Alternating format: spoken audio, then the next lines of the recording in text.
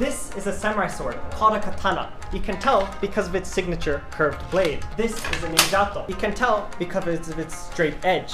Now the reason why samurai liked their curved blades was because they were very good at cutting. When compared to a ninjato, they could not cut as well. But these swords were meant to be put on your back, and they were easier to pull out. Another reason why they were straight was because they were much easier to build. Now, a signature part of the ninjato was a very square handguard and a long rope. And this is because when you stabbed it into the ground, you could use it as a step to climb up castle walls. And you can keep the rope in your mouth, so when you climb to the top, you could pull the string to bring the sword to you. The bottom of the sword case had a cap, so you could take this off and use it as a breathing tube to breathe underneath water. You could take it off so you could hear better into other rooms.